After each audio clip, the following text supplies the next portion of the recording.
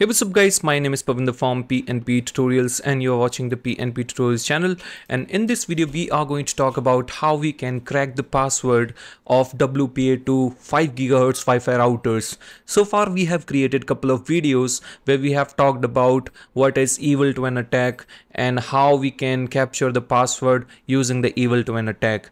But all of those attacks were performed on the 2.4 GHz Wi-Fi routers.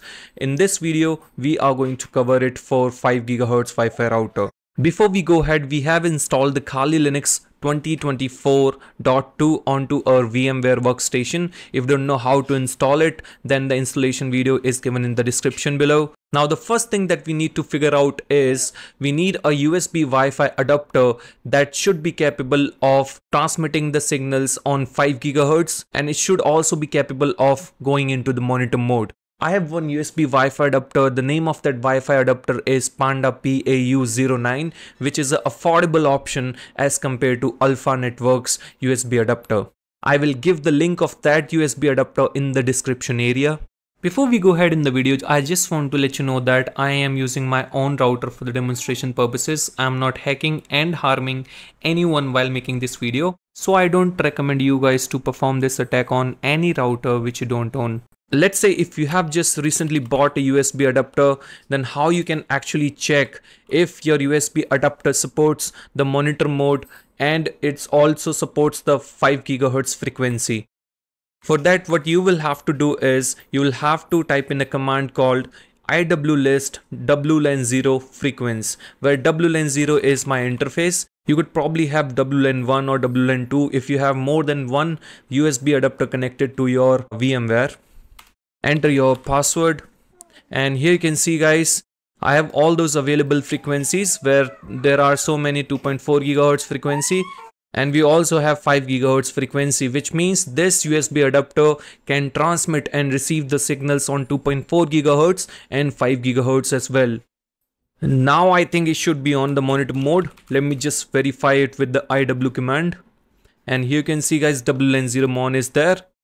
Now if you want to check 5 GHz Wi-Fi routers, then you have to enter a command called sudo airdump ng, and you also have to specify the band, and the band would be A, followed by the monitor mode interface wlen0 mon. Let's hit enter. Here is my mobile phone, and I have set up a network name as testap5g, which is running on WPA2 personal security, and it is only transmitting its signal on the 5 GHz. If I will be able to see the test AP into my airdump ng, then in that case my monitor mode will be working perfectly along with the 5 GHz frequency search. So here you can see guys, this is my test AP 5G. So I'm gonna press Ctrl C over here. Now I want to capture the handshake of this Wi-Fi router. For that, what I'll do is I'll quickly run a scan on this router. Here I've written a command called airdump ng, where I'm specifying the BSS ID is the MAC address of the Wi-Fi router which I want to attack on. So here is the MAC address, and the channel is 157, and I'm writing the handshake into the test AP handshake 5G, and I also need to specify the monitor mode interface, and that is wlen0 mon. So I'll hit enter on it, and I will wait for someone to connect to this Wi-Fi router. I'm trying to connect my iPhone to this Wi-Fi router so that I could capture the handshake. I have clicked on join, and as you can see guys, we have got the WPA handshake as well. Now I'll press Ctrl C. Now we need to use this file to crack the password, and here I have the 11 characters word list. So I'm gonna run the aircrackng attack. Here you can see guys, I've used a command called aircrackng, and here I need to specify the name of the handshake which we have captured for that 5G router, and now we need to specify the word list with -w, and I have created a custom word list with 11 characters cracking the password of this Wi-Fi router. So hit enter on it.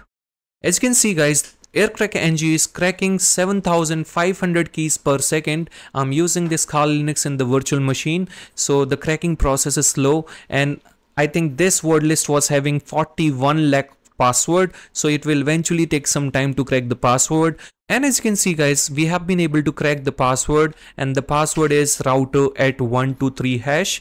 Thanks for watching this video guys. If you like the video, then give it a big thumbs up, and if you are new to this channel, then don't forget to subscribe it. I will see you in the next one.